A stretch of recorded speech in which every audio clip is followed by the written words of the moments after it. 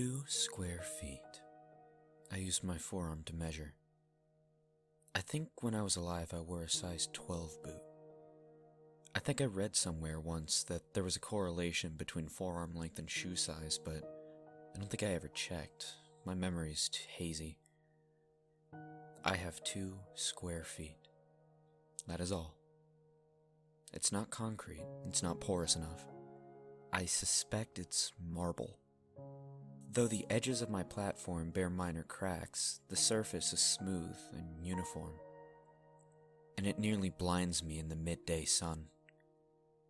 There isn't a single imperfection to be found in all the limited land of my blessed universe. I have broken off all of my fingernails trying to pry pieces of the platform away at the edges. There was no purpose to that exercise. I merely had little else to do to while away my hours. Not enough room to sleep, and no cause to do much else. The nights terrify me with their silence. I appear to be stranded upon a pillar of marble. Yes, let's just say it is marble and be done with debate. That rises out of some dark, silent ocean that simply cannot be of any earthly location. I am, by my estimate, roughly 300 yards above the water's surface, though I have no way of being certain of the distance. There are no signs of ocean life, no seagulls listing about on the air currents, no ships on the horizon. That was the first thing I noticed when I arrived. A lack of anything else. Well, the first thing that I noticed was that I was awake after dying. Once the initial shock receded, I took to surveying my surroundings, and distressingly, there wasn't much to observe.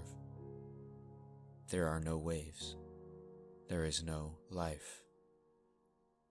I spend my time watching the sun, red, swollen, and throbbing, as it traces a path through the colorless sky.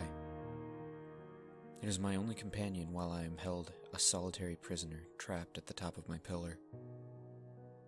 There is no moon. There are no stars. Just a velvet wall of black stretching out to eternity in every direction. Hunger is unending and thirst threatens to drive me mad, but I don't seem to be in danger of passing away a second time. The number of bloody marks I've made with my fingertips around the perimeter of the platform indicate that I've survived after death much longer than would be possible in life. I'm not sure if I should be grateful or horrified. The visitor has already appeared twice, and they implied they would return again. Our last meeting was 257 finger marks ago. I recall it was toward the end of what I think was my 3rd month here. It was only moments after the sun dipped into the horizon that I felt someone arrive. I could feel the change in the atmosphere. After so much time alone, it was impossible not to notice. When the visitor arrived, I uncurled from my squatting position and my parched muscles ached with the effort to stand. I rubbed my eyes with a dry hand and attempted to focus on the first thing to appear before me after days of nothing but infinite blue. The visitor spoke quietly while hovering at perhaps 2 yards from me, shimmering like gold and vibrating. Curious. Eyes like oversized pearls, glowing and intense. No mouth, but he would speak nonetheless. You're looking unwell. You're nearly eaten up to the elbow. Does it not hurt? I have no other way to sustain myself. The hunger.